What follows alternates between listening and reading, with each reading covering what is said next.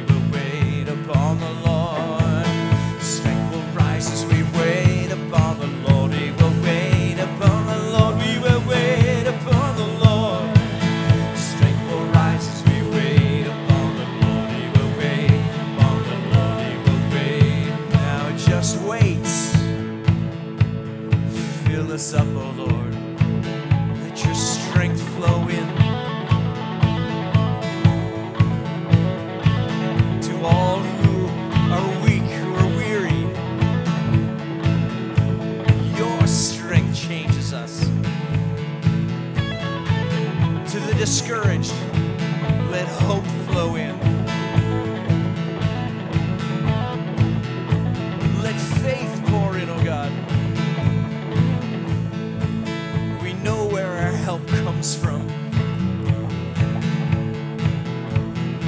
Let's sing it. Hope will rise. Hope will rise as we wait upon the Lord. He will wait upon the Lord. He will wait upon the Lord. Hope will rise. Hope will rise as we wait upon the Lord. He will wait upon the Lord. He will wait upon the Lord.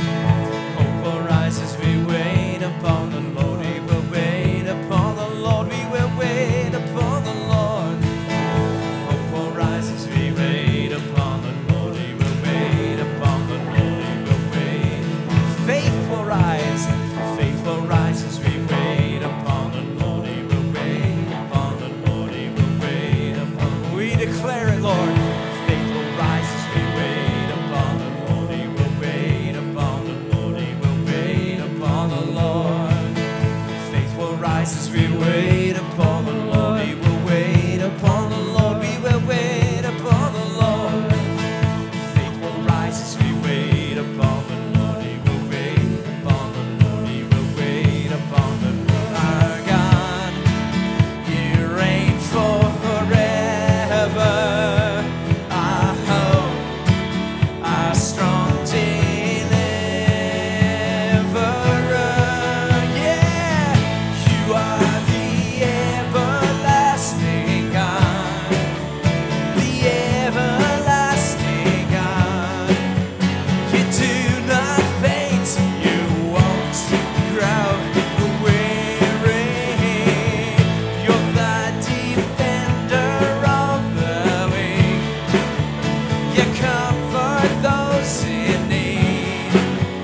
You lift us up on wings like eagles. You are the everlasting, everlasting God, the everlasting God. You do not faint, you won't grow weary. You're the defender of the weak. You comfort those in need. You lift us up on wings like eagles.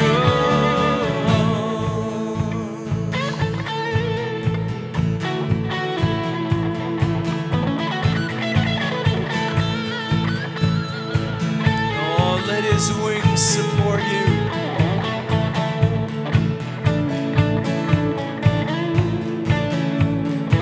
Sky's the limit.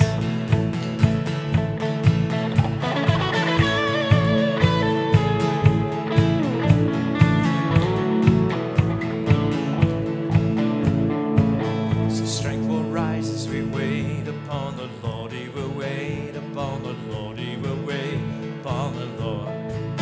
Strength will rise as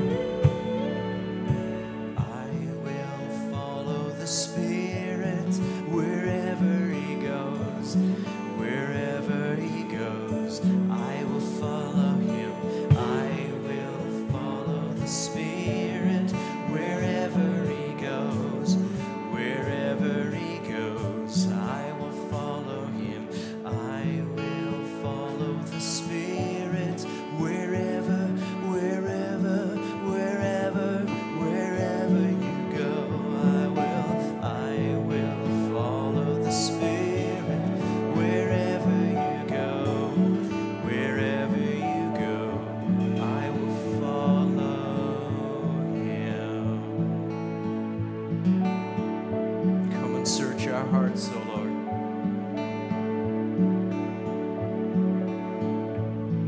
It is our desire, it is our intent to follow hard after you, to step into your furious love, live there forever.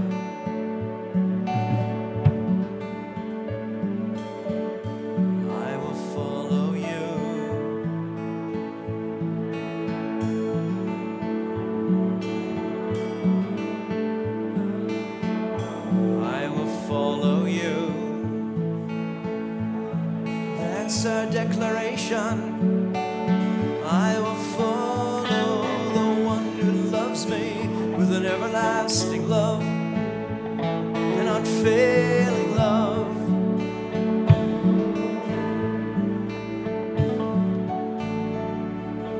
I will follow the Lamb wherever he goes, wherever he goes. I will follow him. I will follow the Lamb wherever he goes, wherever he goes. I will follow him. I will follow the Lamb wherever he goes, wherever he goes. I will follow him. I will follow the Lamb wherever he goes, wherever he goes. I will follow him. Oh yes. Oh yes. Follow him.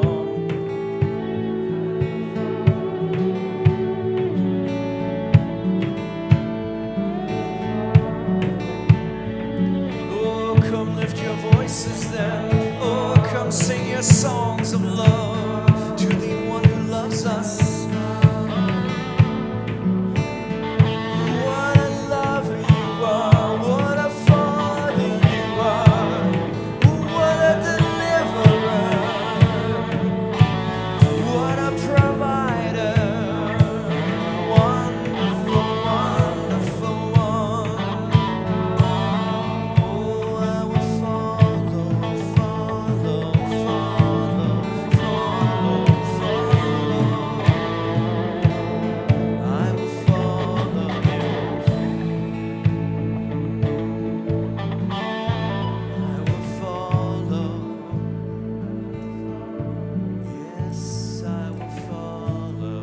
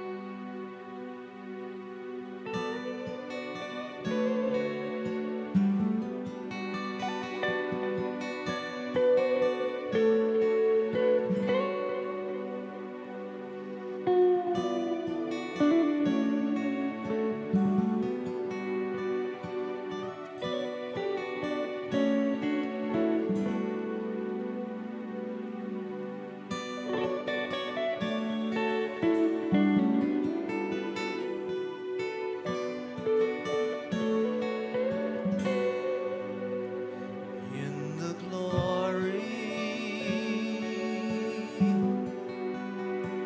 of your presence, I find rest for my soul. And in the depths of your love, I find peace,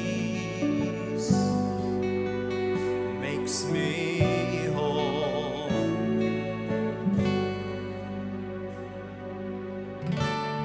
I love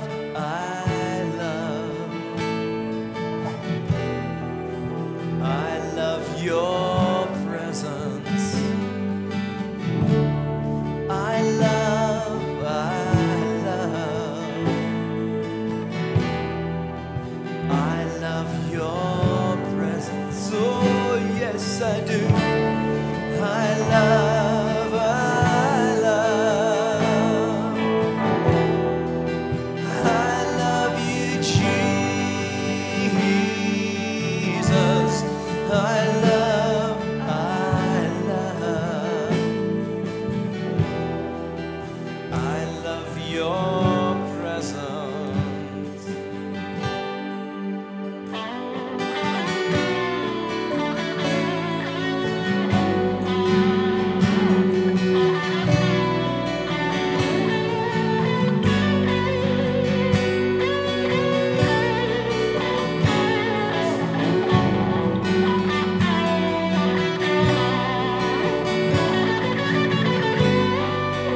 Love it when you come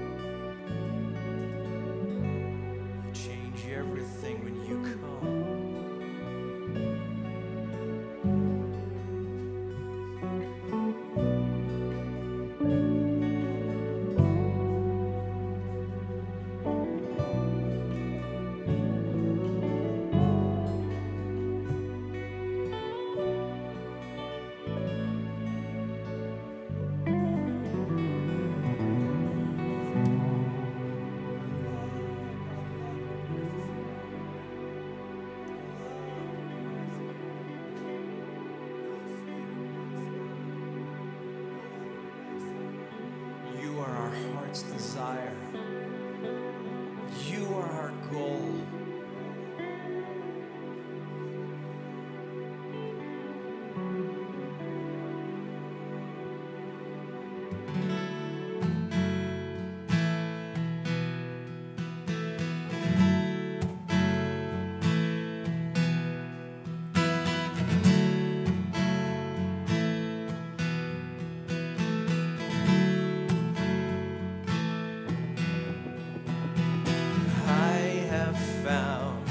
Peace plows on through the storm.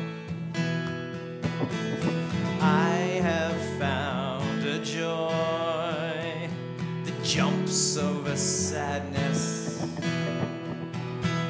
I have found a love that lights up every room. Oh yes it does. I have found you.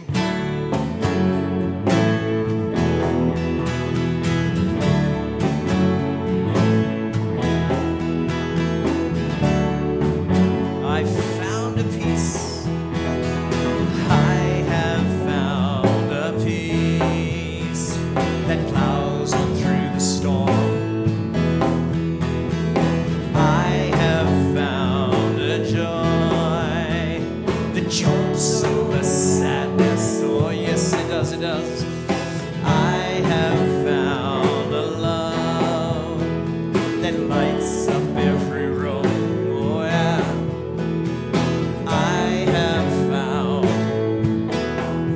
I found you. You are all I want. You are all I need. Everything my heart could hope for. We are longing for the glory of the Lord, 'cause we know there's so much more. Oh, yes, you are all I want. You are all I need. Everything my heart could hope for. We are longing for the glory of the Lord, 'cause we know there's so much more.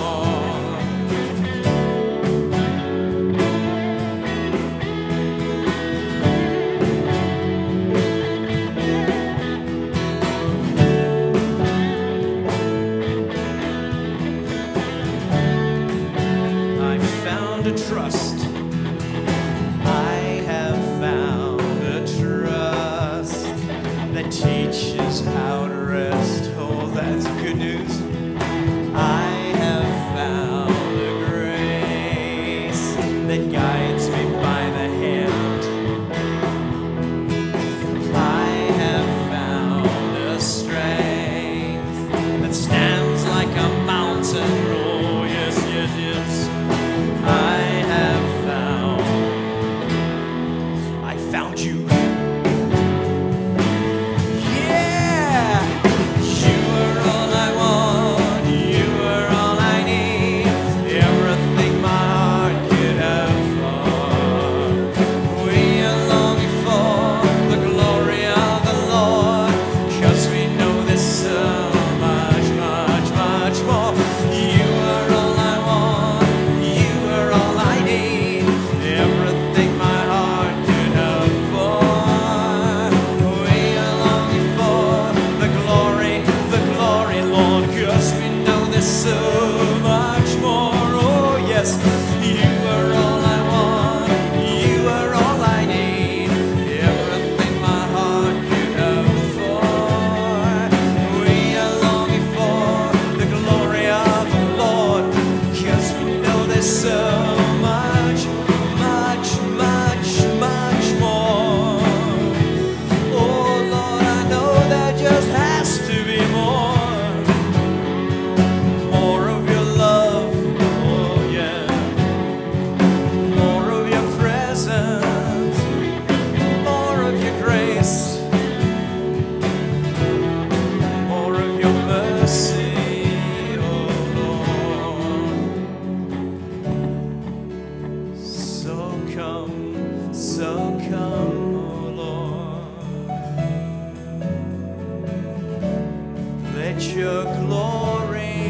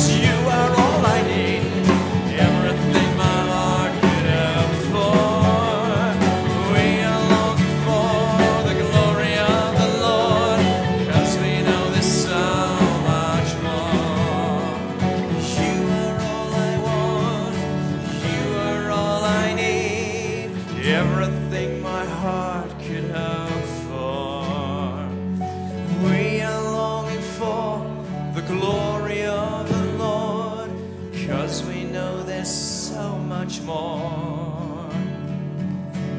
You are all I want, you are all I need, everything my heart could hope for. We are longing for the glory of the Lord, 'cause we know there's so much more.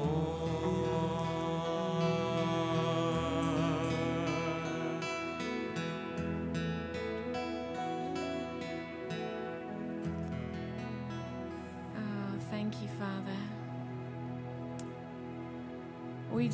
We just love your presence, God.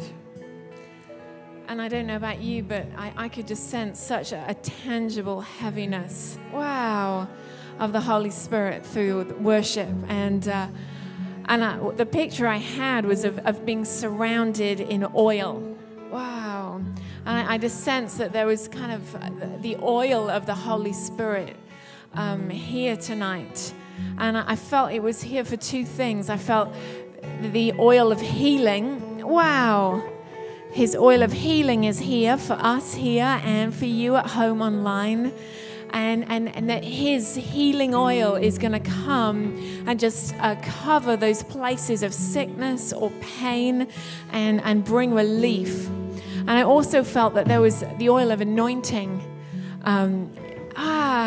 just to be set apart. And I felt that there was a set apartness tonight that God wanted to do in our hearts.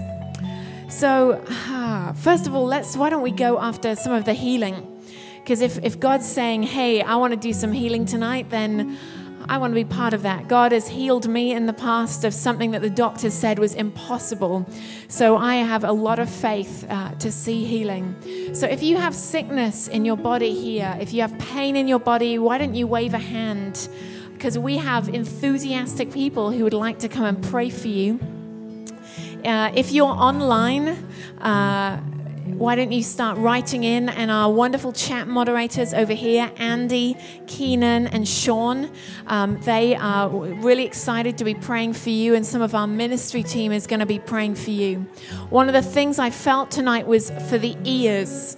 Wow, that someone specifically with their right ear had some hearing problems. Is there anybody in this room that has hearing problems or with their right ear? I don't see any hands, so that may be someone online. So I just, Holy Spirit, we thank you for your healing oil. And the prayer team people, I'm going to invite you to take the oil of healing, blessing, and pour it on the person that you're praying for. Hi. So if you're at home and online, I just pour out the healing oil of Jesus over you tonight.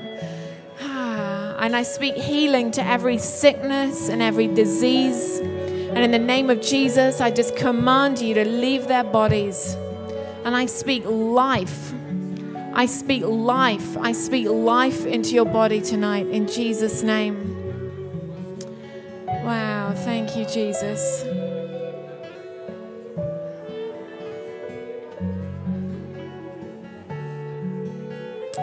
One of the things that we love to go after here is healing, because that's one of the things that Jesus, when he was walking on the earth, walked in signs and wonders and miracles. And he said that we would do greater things than he did. And he did some pretty great things. He saw some phenomenal healings. And just as Isaiah 61 says, the day of the sovereign Lord is upon us. And that day of freedom is what Jesus brought to all of us, not just eternal life, but healing for our bodies, freedom from pain, freedom from sickness. Wow. So I want to encourage you to check your body for those of you who've been prayed for, and check the pain, see what change has happened.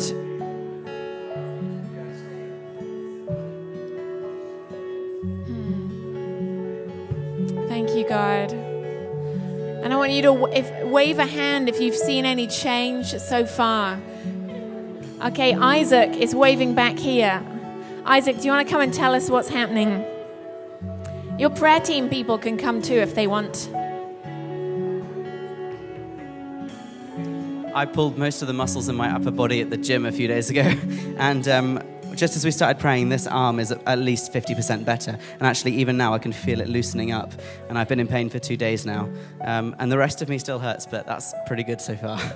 Okay, so could you not really do that before without pain?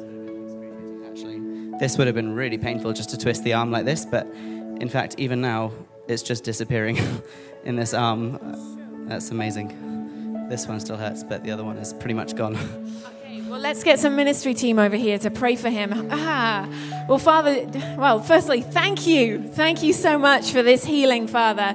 Thank you already for the healing and the freedom you've brought to his arm. And Father, we just say we want the whole 100%. Father, every muscle that Isaac brought great pain to in the gym, would you bring healing to it? And you know what? One of the amazing things is that even sometimes, even when the pain is the result of our own choices, has anyone ever had that happen where you were in pain because of what you did?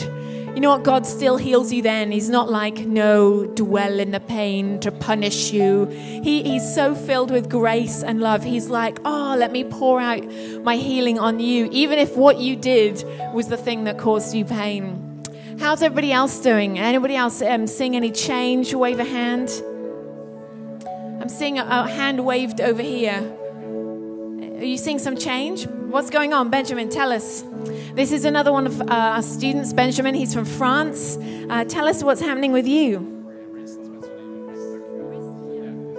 It was just about my wrist. Yesterday, I just fall down, and my wrist after sleep when I wake up today was really, really extremely painful. Each time I open a door or something, it was possible to really feel the pain. And they just prayed for me, and Jesus restored it. Now I can shake it, move it. It's amazing. That's my first one.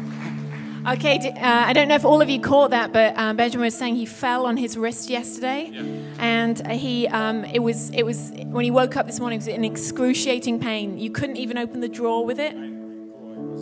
He could, but it was painful. Could you do this with it? You can do that now. Could you do that this morning? It would be amazing pain, and now they prayed for him, and it's totally fine. Not totally. It's still a little pain, but it's nothing compared to 85. 85% better. Ministry team, people, come, let's pray for him. We want that full 100%. So, Holy Spirit, thank you for what you've done so far. And Benjamin was saying it's your first healing that you've experienced. Yay, God. It gets addictive. You start being like, well, I want more. So, Father, we just ask for that full 100% healing for his wrist. Wow. Father, just heal any damage. And we just speak wholeness, kingdom of God, just come right now. Yeah. Wow.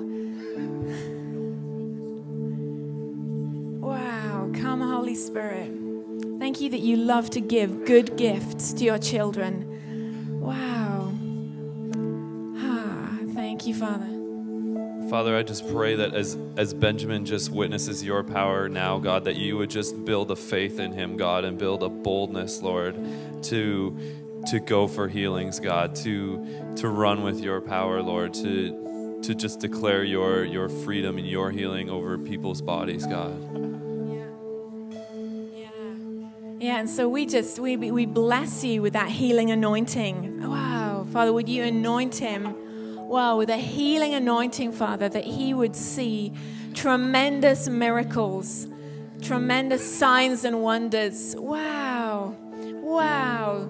Thank you, Father, that there would be a passion in him. Yeah. Father, let him be a part of the healing revival that is coming to France, Father. Wow. Thank you, Holy Spirit. Ooh. Thank you, God. Wow. The Father loves to give good gifts to us. Did you know that? He's got some good gifts for you. How's everybody else doing? Anything more happening around? Oh, come on up. Wow. Well, last night I went to the youth games night and I was playing this game with swords and I fell over and I hurt my knee. So this morning, I had to have I had frozen strawberries on it last night that Claire gave to me, which was very kind. But today, it was hurting me, so I couldn't really move that much, and I couldn't really dance, which is a bit annoying. But having said that, people have prayed for me. Now it's about 90% better. So it still is a little bit tight when I do that, but it's way more movable. So it's really good. Okay, that's amazing. So Anna was saying that she was falling at the youth, and that now that knee pain is 90% better. That just blows my mind. All these little things, God just brings his healing. So ministry team people, come, let's pray for that full 100%. I love that today it's been 85%, 60%, and 90%. I'm 92. We're moving up right now. So, Father, I just ask for that healing for Anna, Father, for her knee.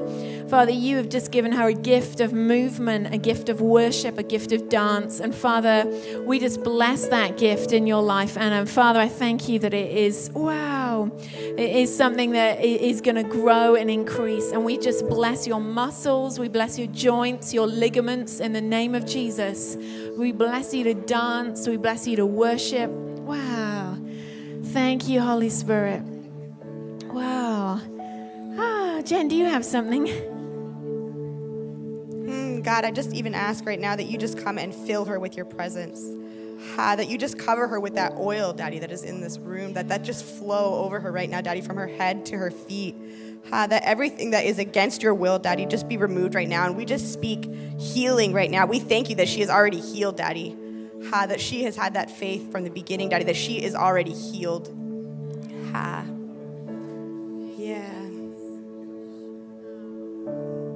Thank you, Jen. Oh, this is fun. I think this is what part of being part of the family of God is all about. You're like, whoa, what's happening over here? What's happening now? And coming alongside one another. If you're at home and you have sickness and you don't have these wonderful people gathered around you to pray, don't worry. We are going to be praying for you, and you don't have to have someone laying hands on you to be healed.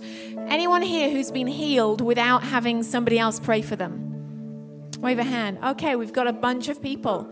So people at home, you don't need someone else to lay a hand on you, or you could lay a hand on yourself. There's a hand, a legitimate hand. It just is your own hand.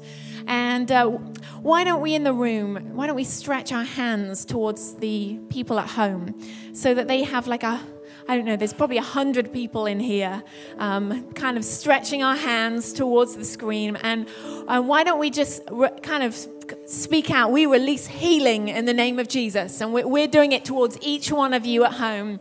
So 1, 2, 3, we release healing to you in the name of Jesus. Wow. Thank you, Father. Wow.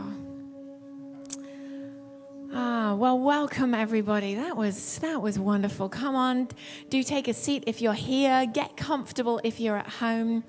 My name is Sarah Jackson, and I work here at the School of Ministry in Toronto, and it's our pleasure to welcome you to our Thursday night live from the School of Ministry Spiritual Gifts webcast.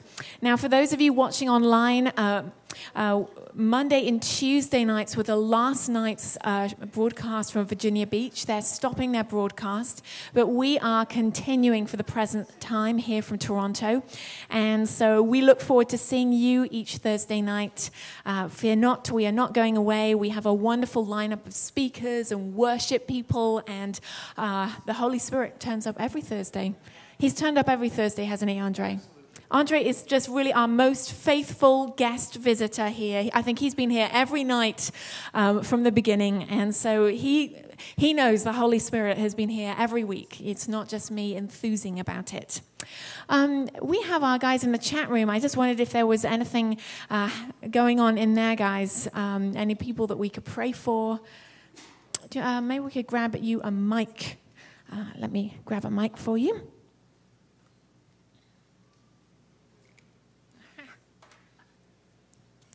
I should have thought of this earlier. Here you go, guys. This is Keenan.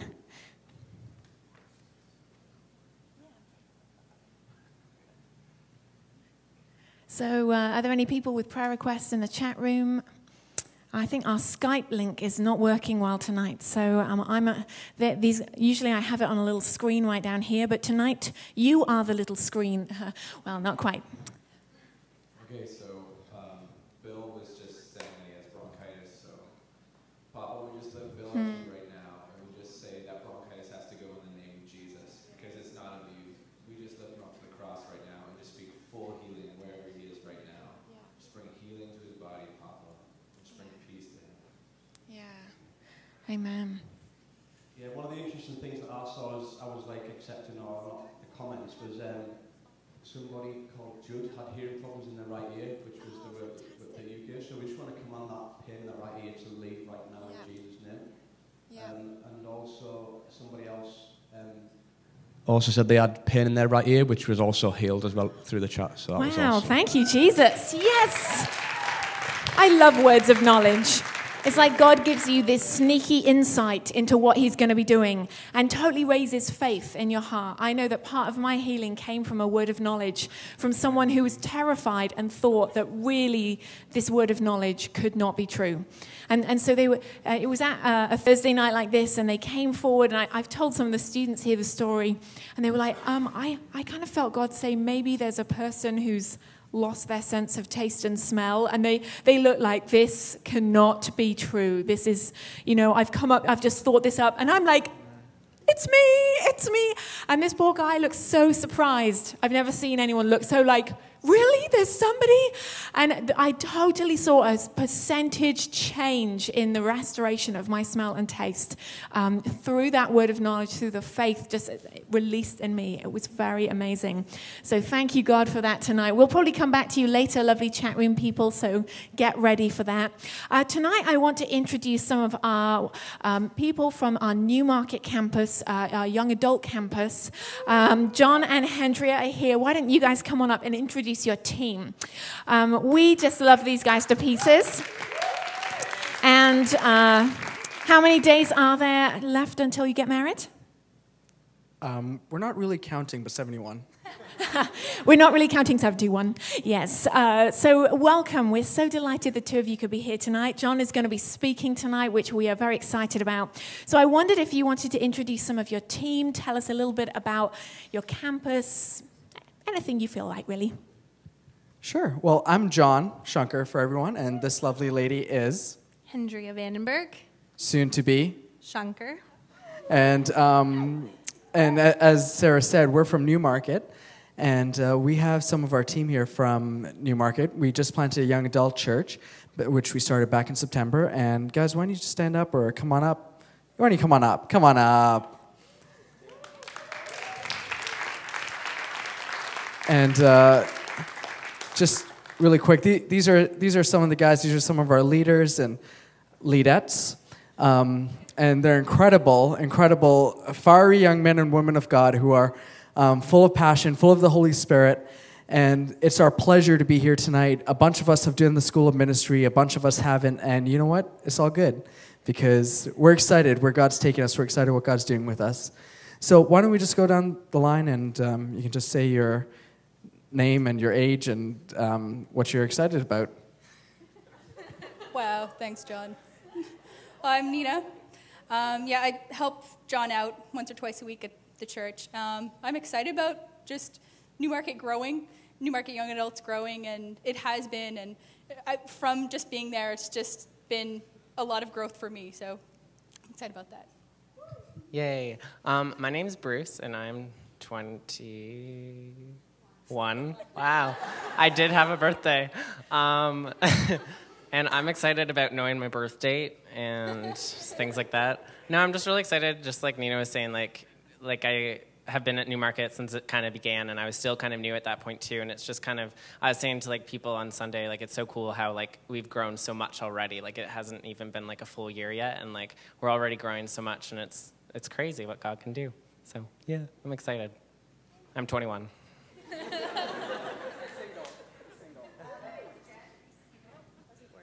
We'll use this one.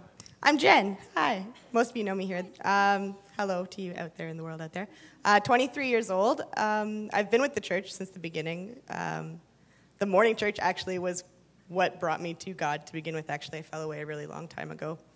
And it's just been an amazing experience for me being there and being able to pour into lives like I got poured into from the beginning. And it's just been this process of watching people step into who they're called to be in God. And it's just been this truly amazing experience that's like brought me so much growth from seeing the faithfulness of God in other people's lives. It's just been truly amazing. Hi, I'm Amy, and I'm 19. It seems really loud. I guess I'm just really excited just like seeing how much like even in the past couple of months people have been growing in our church. Like I've been able to get like to know a bunch of the girls at our church, and just seeing how much they step out in God has just been amazing for me because I know what it's like to step out in God, so it's just been really awesome. So I'm excited about Jesus. I'm Clarissa. I'm 22 soon to be 23. So my birthday is April 29th if you want to give me presents. I work over there for all you students. Just kidding.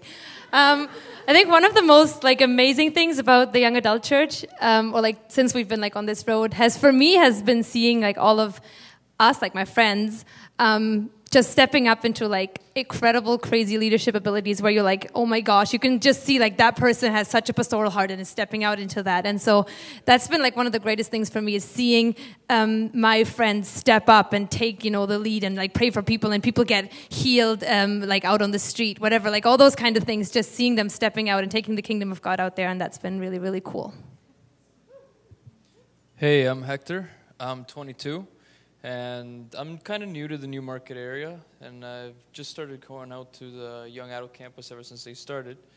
But I'm really excited about the way we're growing. We're growing really quickly, and we're going to be getting a new building. And I'm really excited about that. So if I could request some prayer for that to get our building soon, that would be greatly appreciated. Thank you. Woo. And I'm Andrew. I'm 21. I'm excited about Jesus. No, it's really cool to see like how far everyone's come. Like Clarissa was saying with the leadership team, and even like I feel like especially in worship, we've really grown. Just because I've been able to get involved with worship, so that's why I'm saying that. But no, but yeah, like just seeing how much we've grown and the church has grown. It's like everybody's taking a step forward. It's not just like John is, and the rest of us are watching him. You know what I mean? We're all together, like walking and growing with God. So it's really cool. Yeah. Thanks, Andrew. The reason I asked them to share something very quickly, which they didn't know I was going to do, is because we all have a purpose. We all have a destiny. God has an incredible plan for your life, for our lives, and for us as a body, as the church. And when you start stepping into your destiny, it will bring you life like nothing else will. You'll find yourself growing. You'll find yourself being like, wow, God, I can actually do what you've called me to do. This is incredible. And it's amazing seeing how far they've grown, how far I've grown, how far we've grown together. And I encourage you, wherever you are, whether you're in California, Raleigh, Pakistan, India, Africa, Antarctica, we bless you in the cold, but wherever you are, step out into what God has for you because it will change your life. And right now I've asked Amy Taylor, our wonderful, wonderful young lady, to share a quick something. And guys, you're free to take a seat if you like. Or you can stand here if you want. It's up to you. But Amy, why don't you just share with us a little bit about what God's done with you? Cool. Okay, so I actually originally was part of the Sunday morning church, which is basically a family-focused church. And John was my youth pastor before he was my awesome cell leader and pastor now. And back when I first met John, I'd come from a Christian family, but I wasn't really walking with God. And I was kind of in a place in my life where it was just like, eh. And John really kind of forced me. He did not force me, but, I had no boundaries, so I was forced. And he really forced me to, to really kind of step out of where I was in my life, which was kind of crap. And I was asking God what I should say about this, because he'd asked me to share a certain part. And God really had the ability to take me out of my fear and into, who he is because of John being so awesomely pushy. But anyways, I'll tell you just a quick little story. So, how many years? 5 years? 5 years ago, probably. Jon convinced me to go on this quick little 3-day missions trip to Quebec. It was like a little conference, and me being the innocent little naive girl thought, oh, I'll just go and I'll sit in the whatever. I won't be a part of it, but I'll go because that's okay. I didn't really click that I had to pray for people, being on this thing. I don't know how I missed that. But anyways, what? My exact words to Amy were, Amy, would you like to come on this trip and help me pray for people? And she's like, yes, of course. No, actually, she said no a couple times, but then she said yes, and it was awesome. And so we arrived at Quebec, and then he's like, okay, let's go pray for pre-ministry prayer, and we're going to get you all up and prophesying and praying. He wasn't talking to the youth about prophesying. It was just praying for the youth, by the way. It wasn't that intimidating, but it hit me like, oh, God, I don't hear from God. Oh, God, how can I pray for people? How can I speak in front of anybody? Oh, God. Like that, but, in my head, because I wasn't that loud. And anyways, I ended up having like a massive hyperventilating fit on the, oh God, I can't do this. Really high pitched too. It was kind of, yeah. Anyways, in that, like God like totally is like in the past showed me like where I was and like how afraid I was of people and what people thought. And it was like really like my fear had crippled me from doing anything. Like it wasn't even just public speaking. It wasn't even just praying for strangers. It wasn't just that. It was everything. And it's like God has so much showed me like how to see who I am and how to speak for myself and have a mind for myself and be grounded and centered in who he is. And it's incredible like how God just shows up and he like totally wrecks everything that you've thought about you and how everything you've thought about him. And it's like, wow, God, you're so big and awesome. And that's pretty much it in a really fast-speeded talking. That's amazing, Amy. The reason I asked Amy to share that was because she was like, I don't know if I can actually do this. I can't do this. And I quickly found out in Quebec that she didn't think she could do that because we were in pre-service prayer and I came over to my team and I said, you know what, guys, when you go out there and you start praying for people, and Amy, that's all she heard, and she looked at me and her eyes went wide and she's like, you mean we have to pray for people? I was like, yes, Amy, we have to pray for people. And she's like, she broke down crying and hyperventilating. And my poor little heart, I was like, oh no, I've crushed her. What am I going to do? I went over, I'm like, Amy, it's going to be okay. And we prayed. But you know what was incredible was that God met her in that. God met her right in that moment. And she stepped out. And ever since then, she's been on this journey of finding out who she is, finding confidence in God. I don't think 5 years ago she would have been able to stand up here and share that with you. And seeing the change in Amy has been incredible. And the reason we want to share that with you was to show you that, yes, you know what, we all have some things in our lives that hold us back. But God is bigger, and God is greater, and God is far more able to do in your life what he is meant to do. Just say yes to him. So, Amy, thank you for that. Well done, Amy. I'm so proud of her. She's amazing. And if you don't know her, come up and introduce yourself. She's incredible. Thank you, Laura. I appreciate that. Well, tonight, I would like to preach to you from an empty pulpit. So let me just get my Bible. Thanks, love. Tonight, I have something that I would love to share with you. And that is something that God has been speaking to me probably for about the past 2 or 3 years. My pastor previously, some of you may know him, Duncan Smith. Duncan used to be around here. Duncan's incredible, and he preached this sermon maybe about 3 or 4 years ago, and ever since then, it's just been kind of percolating and filtering through my mind, and God's been speaking to me more on it. So I want to share with you what God showed Duncan, what God showed me, and see what happens in your life as a result. So I'm excited. So if you have your Bibles, turn with me to Zechariah 4. I would like to bring some context to a very famous verse. A lot of us have probably heard it. Usually at some point, you'll go up to someone and say, you know, I feel like God's calling me to do something really incredible. I feel like I'm called to travel to the nations. and they'll look at you and say, well, it's not by might, it's not by power, but by my Spirit, says the Lord. And you say, yes, wonderful. And you walk away and you're like, what do I do with this? I have no idea what that means. Well, tonight I just want to share with you a little bit about that. So, Zechariah 4, we're just going to read most of the chapter, actually. And it starts off like this. And then the angel who talked with me returned and wakened me as a man is wakened from his sleep. He asked me, what do you see? And I answered, I see a solid gold lampstand with a bowl at the top and 7 lights on it with 7 channels to the lights. Also, there are 2 olive trees by it, one on the right of the bowl and the other on its left. I asked the angel who talked with me, what are these, my Lord? He answered, do you not know what these are? No, my Lord, I replied. So he said to me, this is the word of the Lord to Zerubbabel. Not by might, nor by power, but by my Spirit, says the Lord. What are you, a mighty mountain? Before Zerubbabel, you will become level ground. Then he will bring out the capstone to shouts of God bless it, God bless it.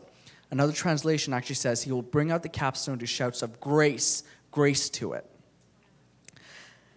Then the word of the Lord came to me. The hands of Zerubbabel have laid the foundation of this temple. His hands will also complete it. Then you will know that the Lord Almighty has sent me to you. Who despises the day of small things? Men will rejoice when they see the plumb line in the hand of Zerubbabel. These 7 are the eyes of the Lord which range throughout the earth. And then I asked the angel, what are these 2 olive trees on the right and the left of the lampstand? Again I asked him, what are these 2 olive branches beside the 2 gold pipes that pour out golden oil? And he replied, do you not know what these are? No, my Lord, I said. So he said, these are the 2 who are anointed to serve the Lord of all the earth. Great. Who's a little bit confused? I was when I first read this passage. I'd like to share with you what God shared with me. But first, let's pray. Lord, I thank you for your word. Lord, I thank you for your goodness in our lives. God, I thank you for your love in our lives. God, I thank you for your grace in our lives. And Father, I ask that tonight you would open up our eyes, open up our ears, open up our hearts to see and to hear and to understand what you are saying to us in this hour. Father, I thank you that you are big. I thank you that you are wonderful. I thank you that you are full of grace and full of compassion and full of love and full of kindness towards us. And Jesus Christ, I ask that you would pour all of that out into our hearts. I ask that we would be able to run towards you with everything that we are, God, with everything that's within us, that we'd be able to run towards you and walk with you and hear your voice. Because, God, we love you and you are amazing. We love you, Jesus Christ. Amen. Did you know that that we are in a season of grace? Did you know that the past 2,000 years has been a season of grace? That God is saying to his church, that God is saying to us, it's not by might, it's not by power, it's not by your good looks, it's not by your talents, it's not by how well you can preach, it's not by how smart you are, it's not by how funny you are, it's not by how strong you are, it's only by my grace in your life. And we need to learn how to live in the grace of God. Because if we don't, we will actually cut ourselves off from receiving the very power that God has placed in our lives. If we don't understand the grace of God, we will forever live our lives as powerless Christians. We will never be able to fulfill the plans and the purposes that God has for you and for me. Because God has incredible plans for you. God has ideas and dreams for you that will blow your mind. That you will come, when you start doing what God's called you to do, you will look back at your life and say, oh my goodness, I had no idea that life could be this good. And oh my goodness, I cannot believe what I'm doing. I am a pastor at Catch the Fire, and I consider it an honor and a privilege. I've grown up in the church and been here since 94. I grew up as a kid. I was a youth in the youth group here. And I never ever wanted to be a pastor. I remember I was in Pakistan. I actually grew up in Pakistan. I moved here when I was 8, and I was in Pakistan, and my parents had our pastor in Pakistan over for lunch, and we were talking, and he looked at me. He's like, "So, John, what would you like to be?" And I was like, "Oh, I would like to be a firefighter or a police officer." You know, and I started talking like a kid. Like, I want to be an astronaut. I want to be. What did you guys want to be when you were growing up? Oh, what? A veterinarian. All the girls wanted to be a veterinarian and work with horses. and puppies. The boys wanted to be firefighters, manly men, maybe bodybuilders. I wanted to be a firefighter or a police officer at that age. And he looked at me and he said, well, what about a pastor? And I was like, oh no, I can't be a pastor. I don't want to be a pastor. Oh no. I said, I don't want to be a pastor. That's not something that I ever want to do. And I think I was like 6 or 7 years old at that point. And I came to Toronto. I've been living here. God's led me on this incredible journey. I did the school of ministry. I interned at the church. I got hired on as staff at the church, and then got asked to be a youth pastor, and then started a young adult church. And I look at my life, and I think, oh my goodness, I never thought I'd be doing what I'm doing. But oh my goodness, I don't think there's anything else I'd rather be doing. I can't believe, sometimes I look at my schedule, sometimes I look at my trip, sometimes I look at what I have to do, and I'm like, there's so much to do. I can't believe I'm doing what I'm doing. Like, there's no way. I look at the time in my life, and I'm like, I don't have enough time to do what God's called me to do. And yet, somehow, I'm doing it. I don't understand this. And as I started praying, and as I started asking God why, He started revealing to me more of His grace in my life, and I want to share that with you today. So, let's look at Zechariah 4. First, Zechariah sees a solid gold lampstand. Now, I understand it's a little bit difficult to get this picture in your mind, so I have some volunteers to help me. Earl, come on up here. Everyone, this is Earl. He's from Manitoba, where there's lots of people. Earl is going to be our solid gold lampstand. And Earl, be solid gold lampstand. And there is a bowl at the top of this lampstand. Right. And there's lights on the top of this bowl. Oh shoot, you know what? We need someone else. Everyone, this is James. James is from Canada somewhere. There's lights at the top of this bowl. Then there are also 2 olive trees by it. So girls, I need 2 olive trees. There are 2 olive trees. No, I don't read that there's a wind blowing the olive trees. There's just 2 olive trees. And it says later on that there are pipes going from the... I did not know that this was the universal symbol for olive trees. There are 2 olive trees beside the gold lampstand with the bowl on the top and the flames hanging out. And there are 2 there are pipes leading. Right, lights. Wonderful. You guys are inventive. I like that. So there are 2 olive trees, and there's pipes connecting into the gold bowl. Okay. Does this help with your imagination? No. Okay. Stay there. Just stay. We'll make this clear. This is solid gold bowl, lights, olive trees going into them. What the heck does this have to do with grace? Well, I'm glad you asked, because I'm sure Zechariah wondered the same thing. Because, you know how I know this? Zechariah asked the angel, what the heck is this? And do you know what the angel said to him? The angel said, not by might nor by power, but by my spirit, says the Lord. I find it very interesting that when Zechariah asks for an interpretation of the vision that he's seeing, the angel says to him, this is God's word to you. It's not by might, not by power, but by my spirit, says the Lord. And for the longest time, I could not understand what these guys had to do with grace. It is a little bit difficult. And I'm sure your shoulders are starting to get very, very sore. And I'm sure the flames flickered, actually. Yeah, thank you. I would like you to travel with me in your imagination. Travel back to the time of the temple, to the time of the Israelites. There are no cars. There's no electricity. There's no tractors. There are olive trees. And there's lights. Flickering lights. Thank you. But the people they don't have any way, they're not very modern. They don't have technology. All they have are their hands and their feet and flickering lights. However, here's the problem, is that in order to have light, you need a lamp. In order to have a lamp, you need a fuel source.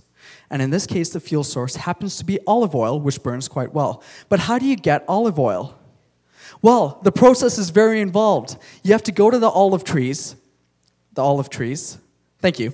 You have to go to the olive trees, which apparently have 2 branches, and you have to pick the olives from them.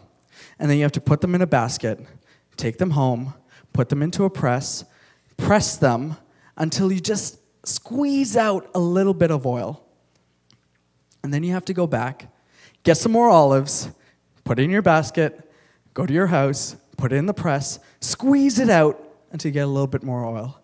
And you do this over and over and over and over again until you finally have enough to fill your lamp up. That sounds like a very hard process. That sounds like a very painful process. That sounds like something I would not want to do. I am grateful for electricity. I praise the Lord for ingenuity. However, in this moment,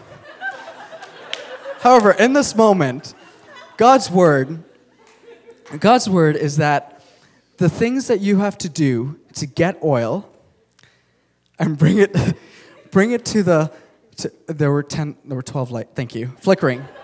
Thank you. The things that you had to do to get the oil, to bring it and put it into the bowl and set it on fire is no longer applicable. Because you see 2 olive trees with pipes leading into the bowl from where the lights are lit. God is saying in this that it is an end to our work. It is an end to us trying our hardest to keep our lamps lit. And instead, he is saying that there is an everlasting supply, a never-ending supply of his olive oil, his anointing into our lives, so that the fire of the Holy Spirit can live in us and burn on us. It does not depend upon you or upon me. It is only by God and by his grace alone. Does that make sense? Yes. Thank you. Thank you. You can give them a hand.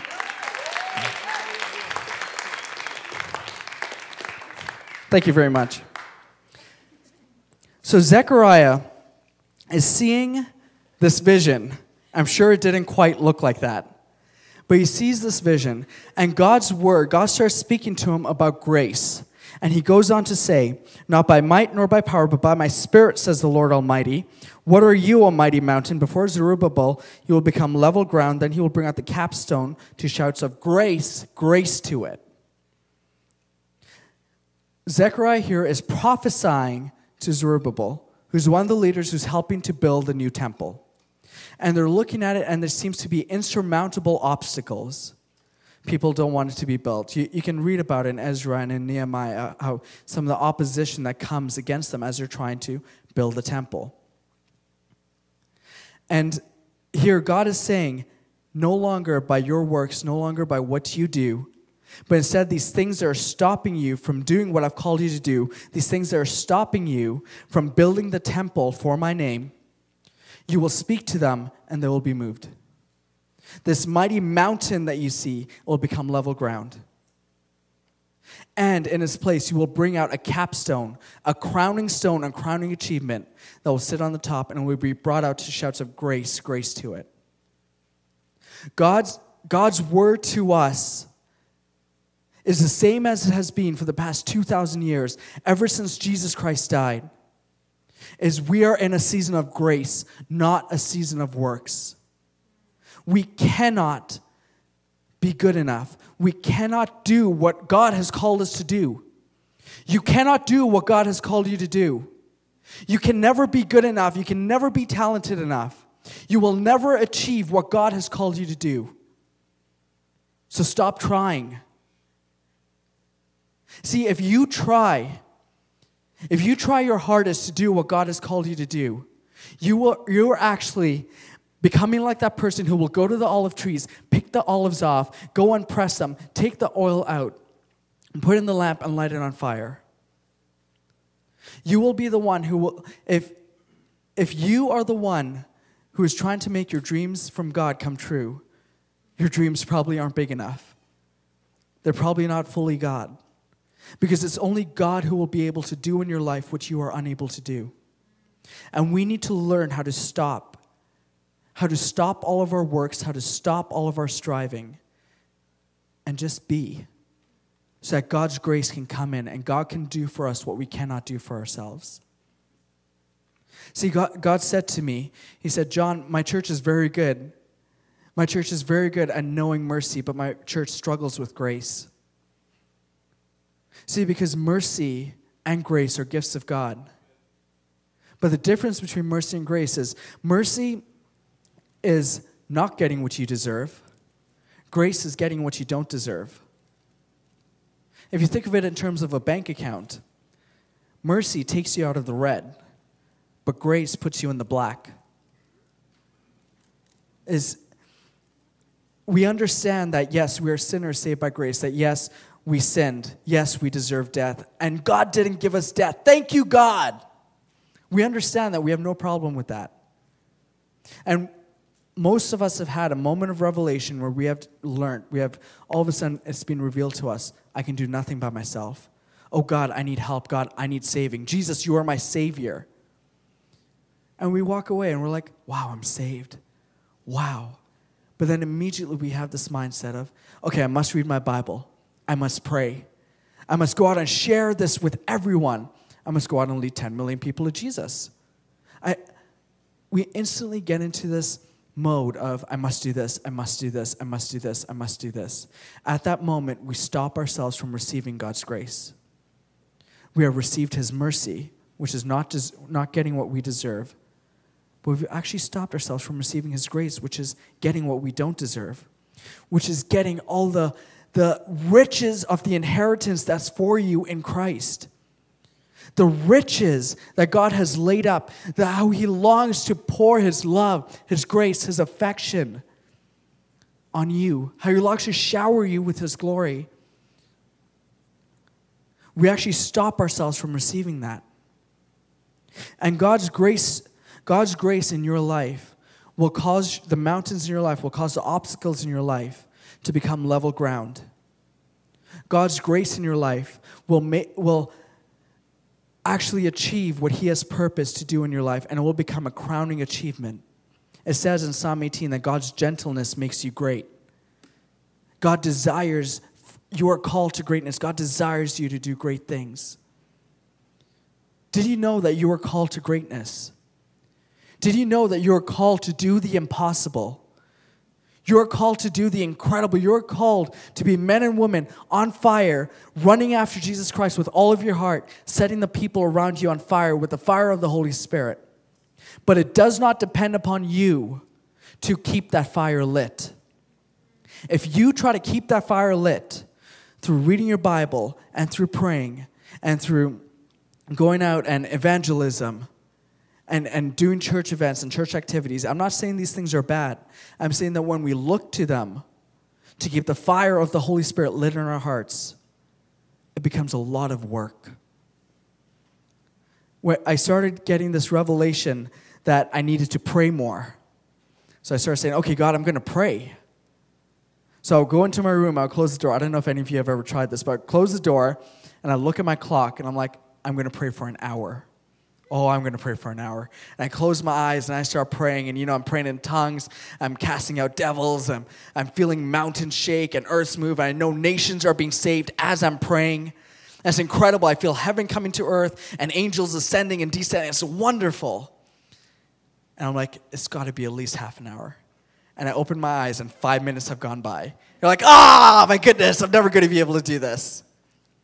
I would come back from our youth camps or from Fresh Wind, and I'd be so passionately in love with Jesus that I would say, I'm going to read my Bible.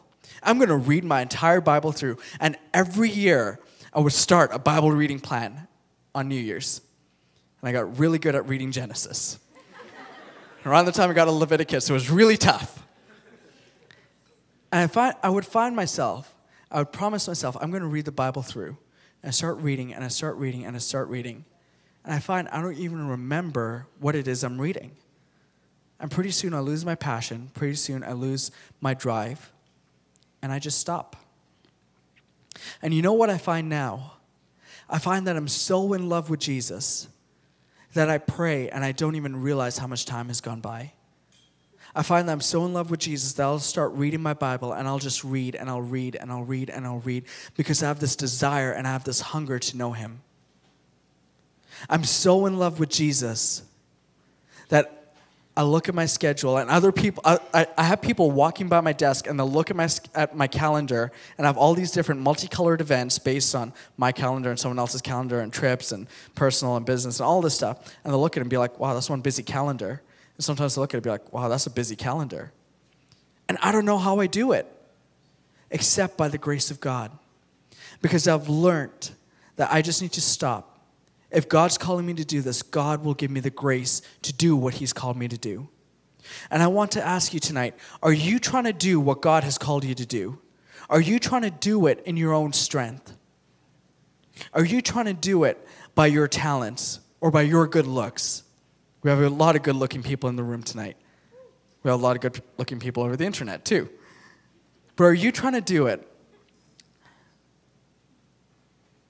by your strength? Because you can. It's not easy, but you can. Probably be really, really discouraging and really, really draining for you, but you can.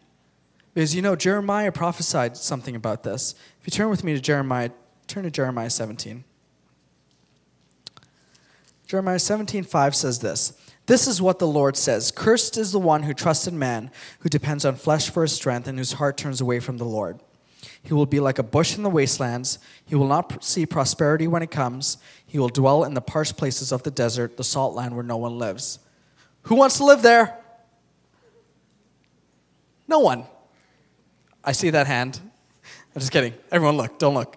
But Jeremiah also goes on to say, but blessed is the man who trusts in the Lord, whose confidence is in him. He will be like a tree planted by the water that sends out its roots by the stream. It does not fear when he comes. Its leaves are always green. It has no worries in a year of drought and never fails to bear fruit. You are called to be like that tree. You are called to live in that land. You are called to live in a land where even if drought is there, even if there's no rain, you will have supernatural provision, supernatural abundance in your life to be fruitful at a time when everything around you seems to be dying. You will enter into a season where God's grace is on you, and you will be doing things that are way beyond your wildest dreams. If you learn how to make him your strength, if you learn how to turn your heart towards him.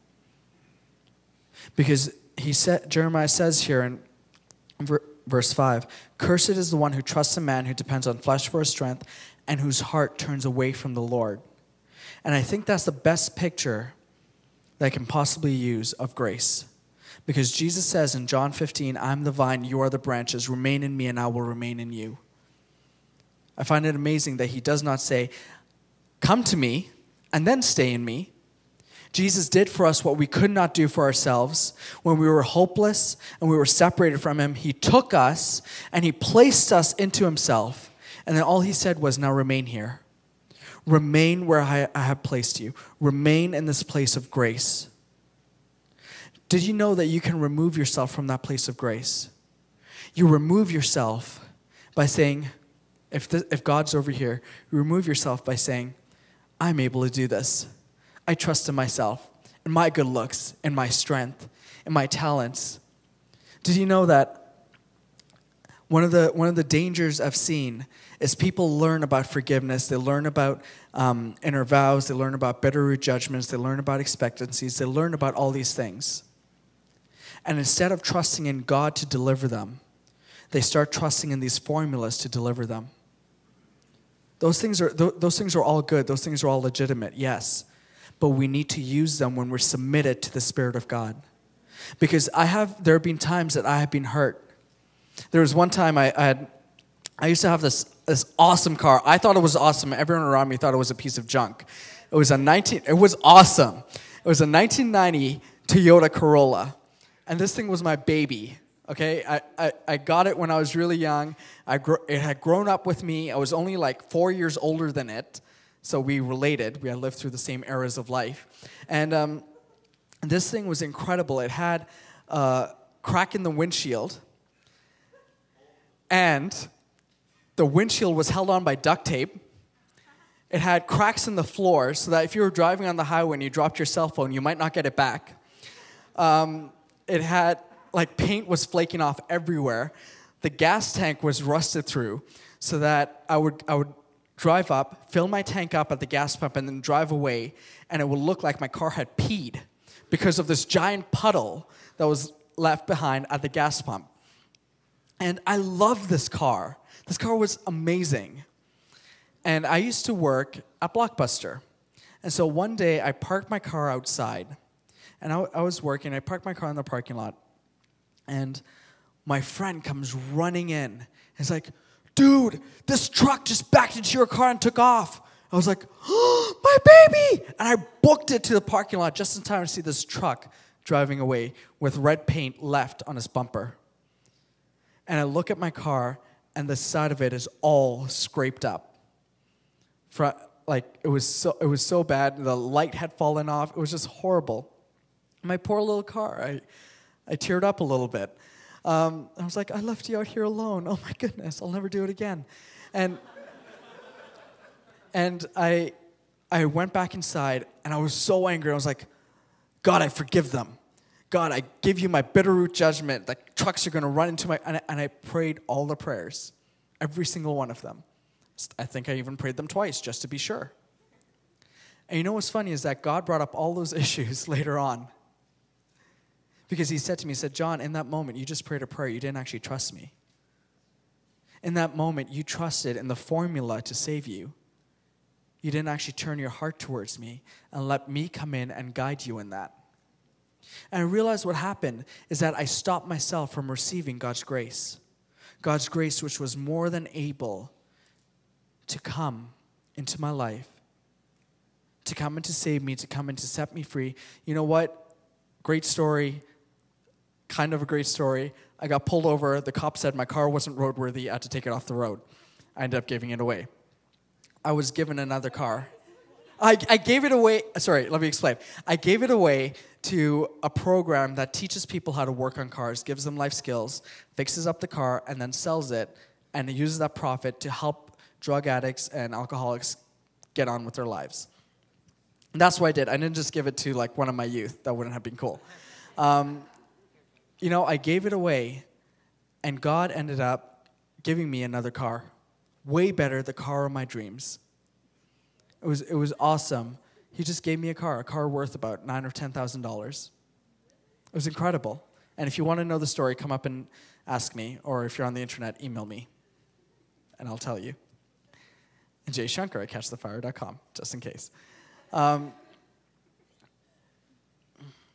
we have this opportunity to receive from God everything that we need. We are called to be plugged into the vine. Jesus is the vine. From him our life flows. And if we try to live our lives, even with the best of intentions, we will find ourselves getting tired, getting burnt out, getting stressed out, having short tempers with the people we love, because it all depends on us. Some of you are called to ministry.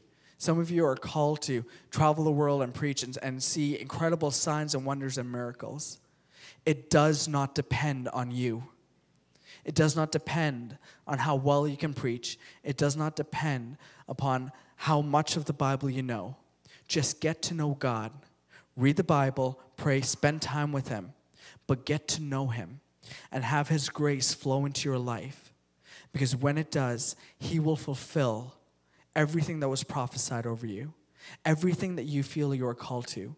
God is the one who gave that word to you, and God is the one who can fulfill what he's called you to do. Are you trying to pick olives and keep your own fire lit?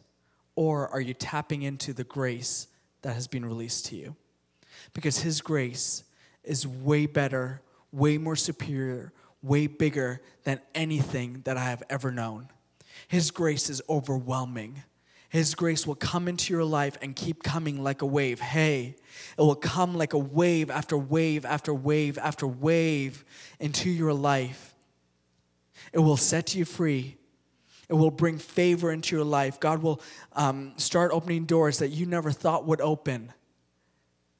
All because of His grace. And all that's required of you is to turn your heart to Him instead of away from Him.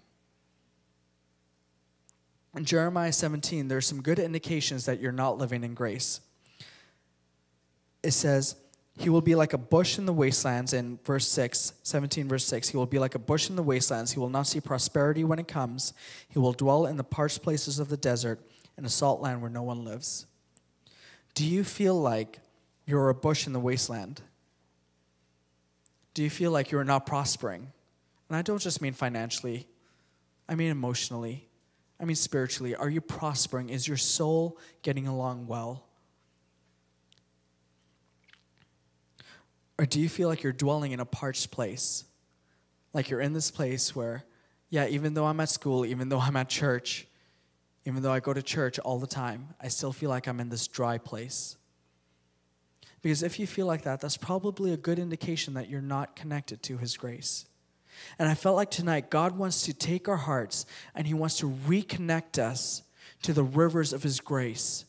He wants to reconnect us to His love flowing into our hearts. He wants to reconnect us to the oil of the Holy Spirit being released upon us. Did you know that's what Jesus the Christ means? Jesus the Christ literally means the anointed one. Means the oily one. God wants to anoint you and anoint me with the oil of the Holy Spirit coming upon our lives, as Sarah talked about earlier. The oil of the Holy Spirit falling upon your life so that you are passionately on fire for God. So it does not depend upon you. You do not have to worry about guarding your fire for God. All you have to do is worry about falling more in love with Him, about walking more with Him. About, God, how can I know your voice better? God, how can I speak to you better? God, how can I get to know you better? When you do, that fire will be lit and that fire will be ignited and it will never, ever go away because you will be so in love with Him that you will give up whatever it costs just to have Him. And I even feel like that's what God's saying tonight. That's to give up whatever it is that you're holding on to in order that you may gain Him. To give up. You know, it's easy for me to tell you where I'm weak. Sometimes it's harder for me to tell you where I'm strong. But the Apostle Paul had a great verse about this in Philippians 4:17. He says, I can do all things through Christ who strengthens me. In fact, let's turn there and let's take a quick look at it.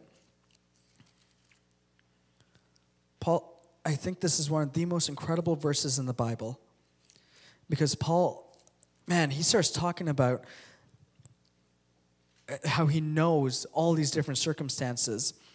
He says in Philippians 4:11, I'm not saying this because I'm in need, for I've learned to be content whatever the circumstances. I know what it is to be in need, and I know what it is to have plenty.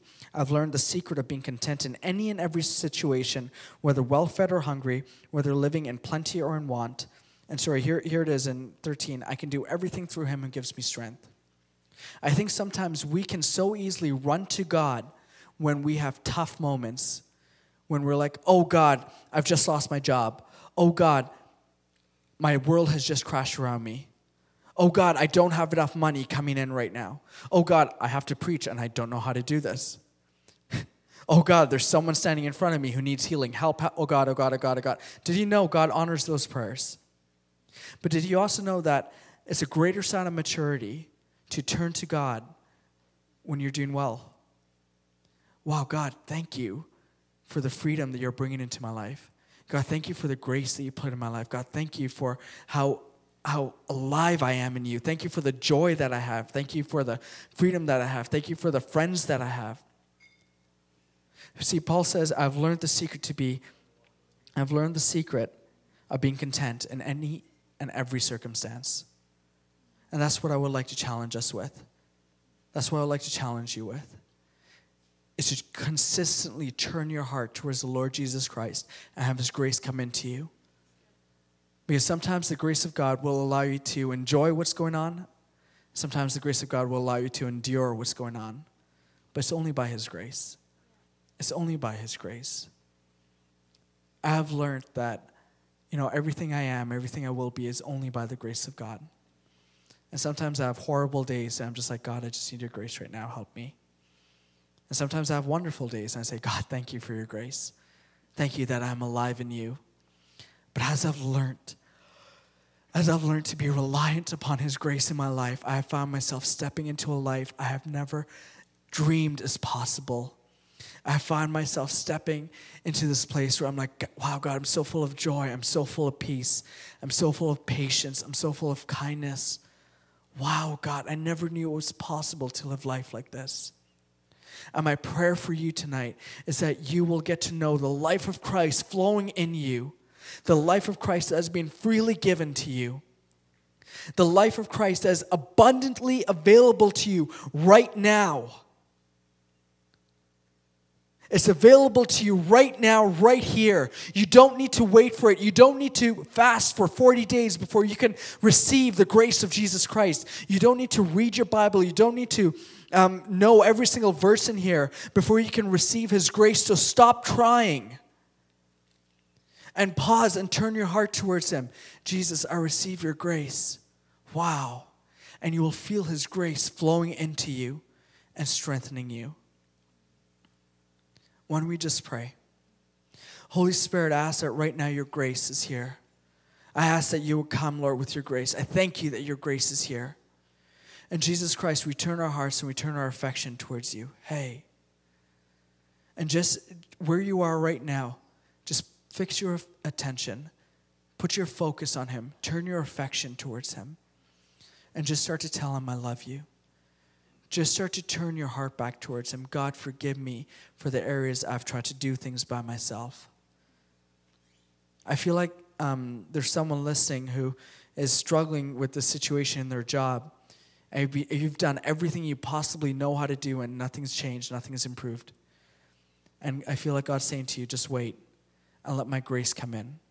Ask me to help you in this. Hey, students, I bless you to grow in freedom. I bless you to grow in the plans and the purposes that God has for you. I bless the prophetic words that have been spoken over your life. But I also bless you to know the grace of God coming into your life right now. Hey, there it is. Can you feel it? Can you feel his grace pouring into you? Father, we receive your waves of grace. Father, we thank you that we are in a season of grace, a season of unlimited grace, a season of unlimited favor. And Father, I ask that right now it would be poured into our hearts and poured into our spirits. Father, every area where we are disconnected from you, I ask that you would come and that you would reconnect us, God, and that grace would flow from the olive trees. Hey, the oil of the Holy Spirit flowing into our lives.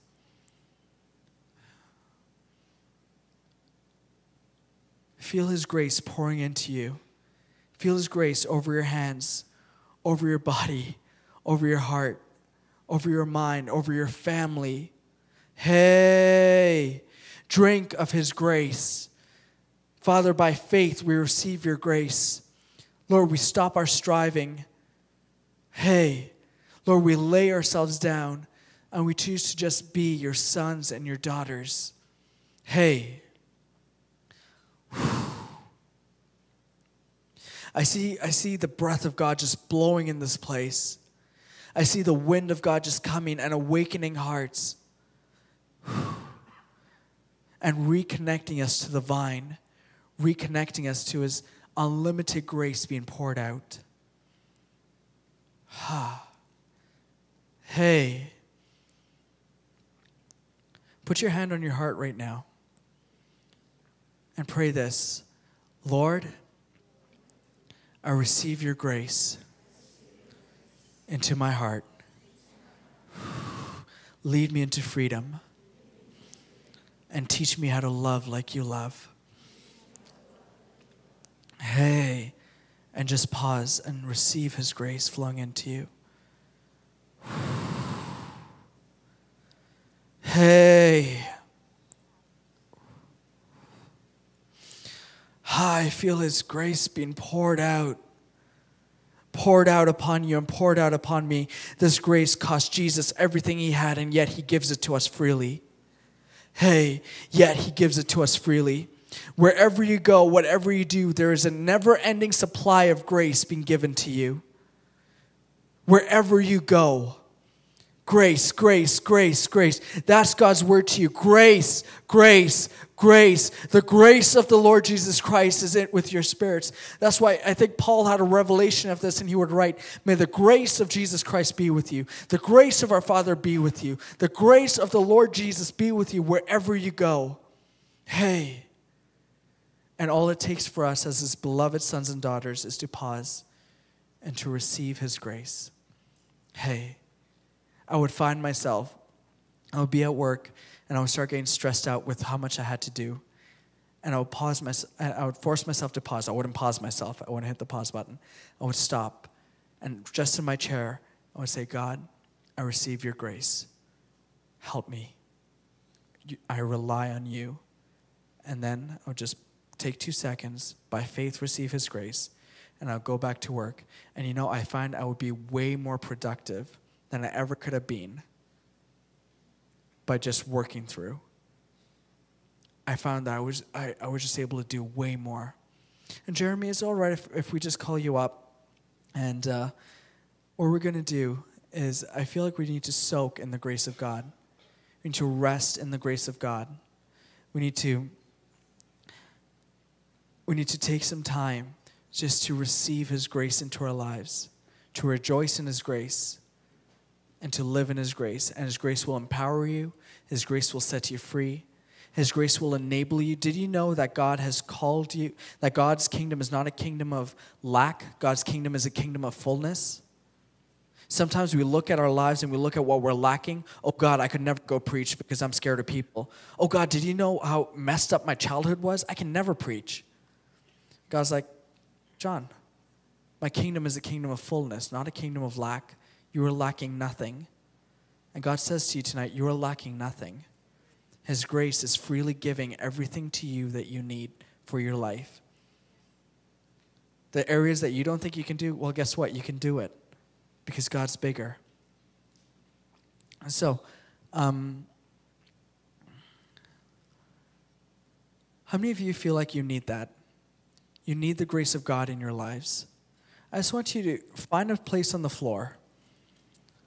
Hey, and if you don't feel like you need it, but you would want some more of it, find a place on the floor. If you're at home, you don't need to find a place on the floor. You're welcome to if you like, but you can receive His grace by faith. Whether you're washing the dishes, whether you're in the shower. I hope you're not watching this on the internet in the shower. That'd be a little bit weird. It doesn't matter where you are. One of my favorite things to do is while I'm brushing my teeth, I'll pray and I'll say, God, I receive your grace in my life. While I wash the dishes, God, I receive your grace. Hey, because I've realized it's not dependent on my circumstances, it's dependent on Him and on His faithfulness. And so, Papa, we receive your grace tonight. Lord, we receive you in the very core of our being. Jesus Christ, I thank you that you are fulfilling your word to us. Jesus Christ, I thank you that you are giving us the fullness of your kingdom, that we have not received a junior Holy Spirit. We have not received a junior Spirit of grace. Hey. But Lord, I thank you that we have received the same Spirit that was on you, your Holy Spirit in our lives. And Jesus Christ, we say yes to you tonight. We say yes.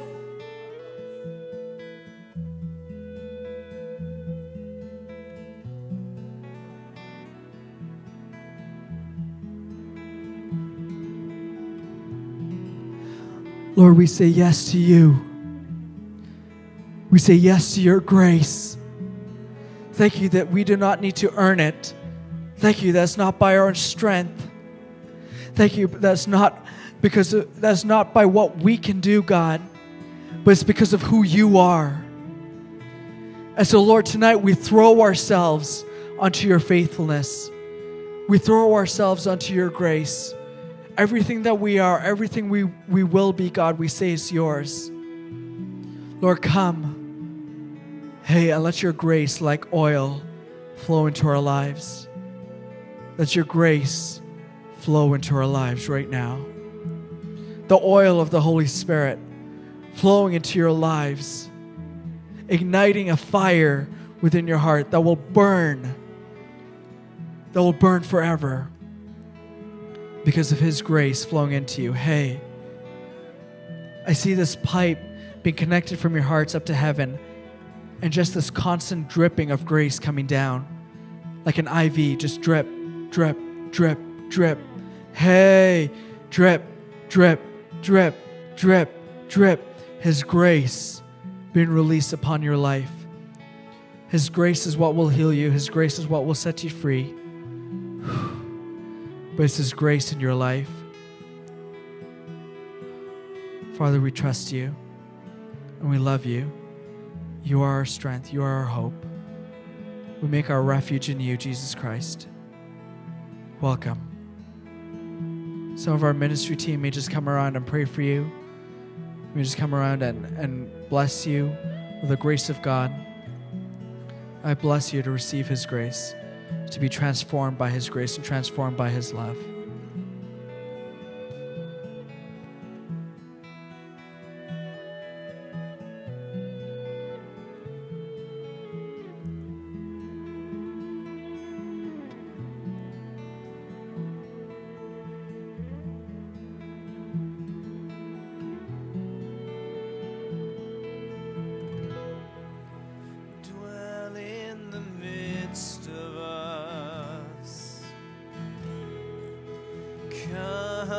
Dwell in this place. Dwell in the midst of us. Come and have your way. Oh, dwell in the midst of us. Wipe all the tears from our faces. Oh, dwell in the midst of us. You can have your way. You can have your way. Oh, Lord, you can have your way.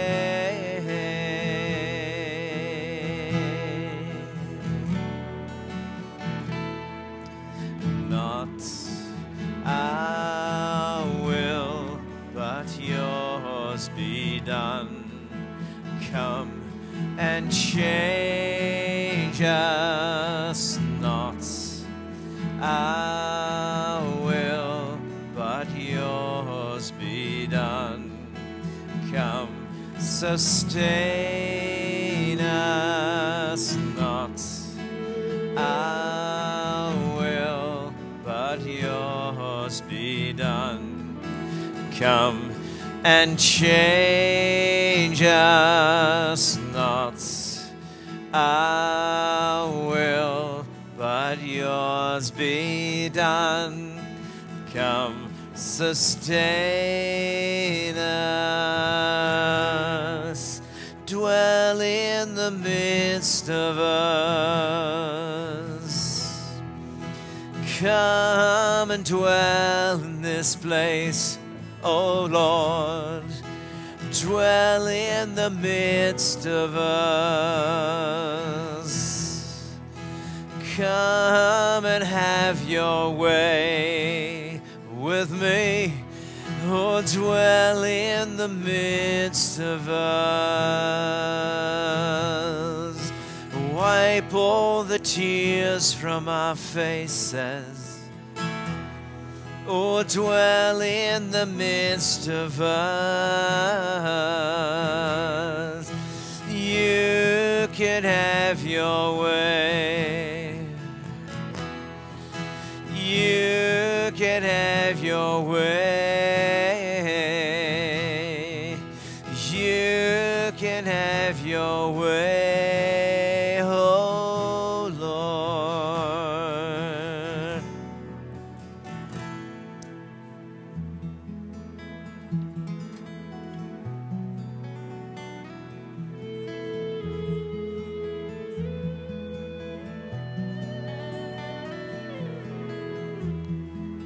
Father, we pray for Amber's family, this friend that committed suicide. Father, we ask that your presence, your grace would surround that family, that you would hold them close. Speak your words of comfort. Speak your words of hope. Father, I pray that Amber may be a tool that is used of you to bring light to a family that has been devastated. Come and show yourself strong, O Lord, within that family. We pray for Dwayne, who's struggling with depression. Father, you are his answer. You who give life, pour life into Dwayne. We just come against any assignment of the enemy over him. And we say no more. We pray for Janet and her mental health. In the name of Jesus, be made whole. Let life flow in, O Lord. It is you that has given us a sound mind. And so we turn to you, our hope, our answer, our comforter.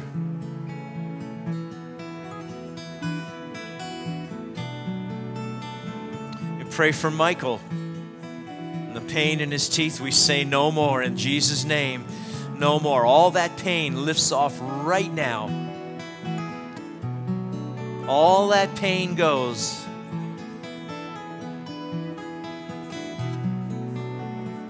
Let your spirit flow in, O Lord.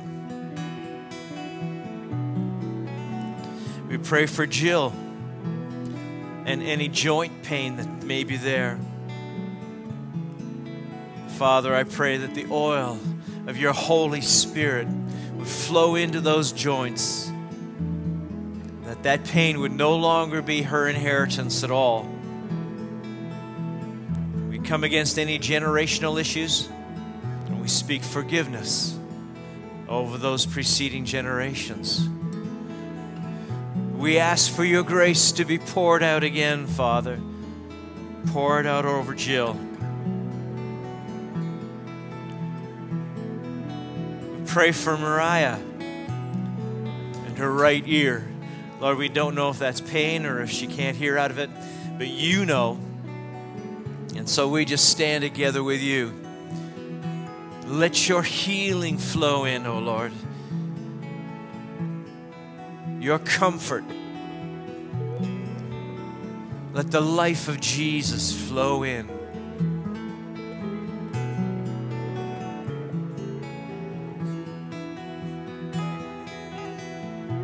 We pray for Sean, high cholesterol and undetectable illnesses. Again, Lord, you know what those are. This is easy for you. Lord, in the same way that we've seen with a word you heal backs. You can give sight to the blind. You can raise the dead. Cover Sean with that life, Lord. Your healing.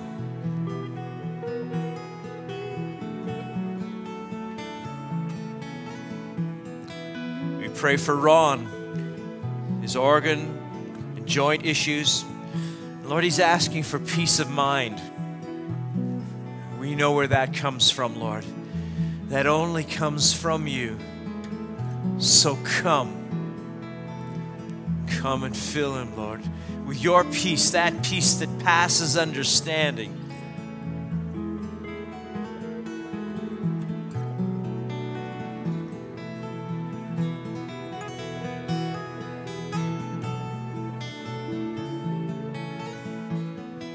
Oh, soak us in your love, oh God. Soak us in your mercy. Soak us in your grace.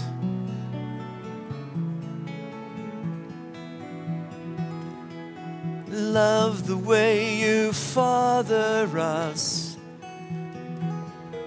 Love the way you care for us. Oh, flow, Holy One. Flow, Holy Spirit.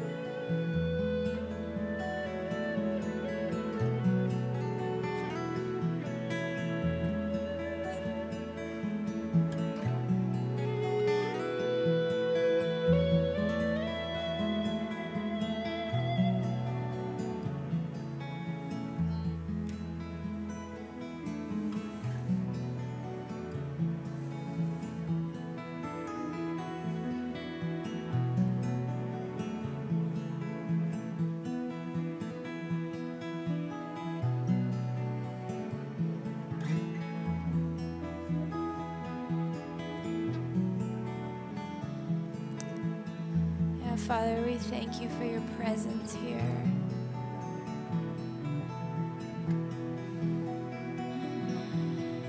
We drink deeply of your peace and your grace.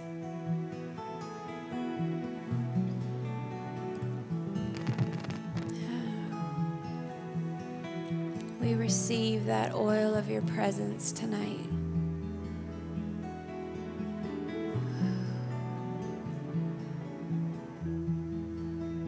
Come right now and just send another wave over us, Holy Spirit.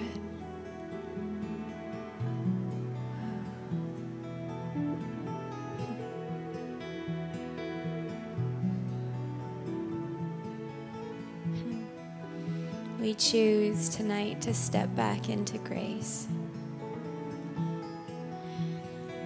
We choose you.